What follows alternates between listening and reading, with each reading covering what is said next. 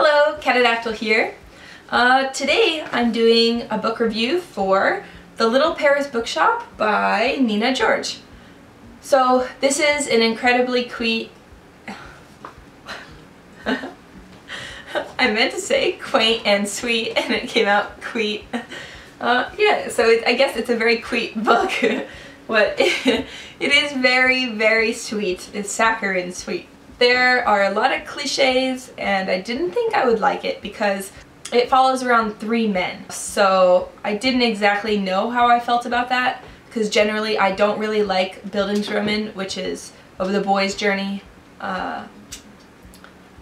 However, by the end of the book, it just got me right in the feels. So I know that there's a lot of people out there that said this book is boring or this book tries too hard.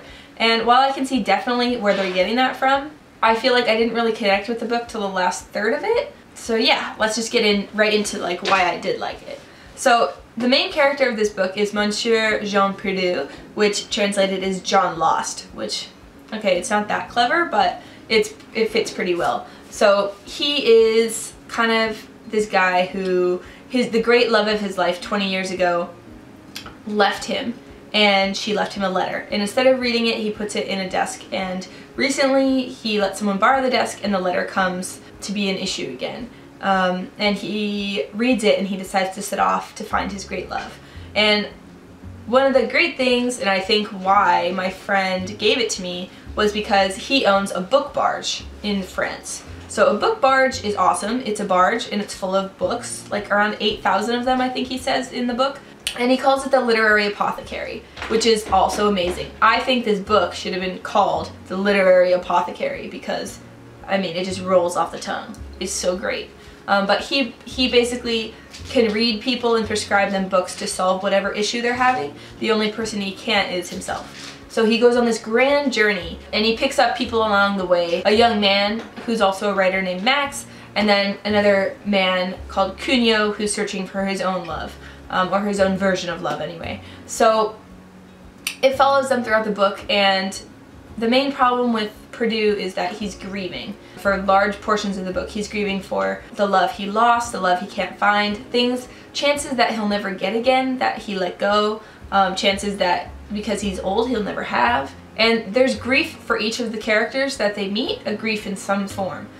The book is largely about grieving and overcoming grief in different ways. It is quite heavy on emotions and crying and literary references. There's even in the back of the book a Jean Perdu's Emergency Literary Pharmacy, and it lists, I think, all the books that the character would recommend or that was mentioned in the book.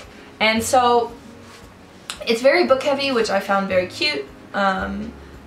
A lot of the books I have not read myself, so I was like, oh, I should read them.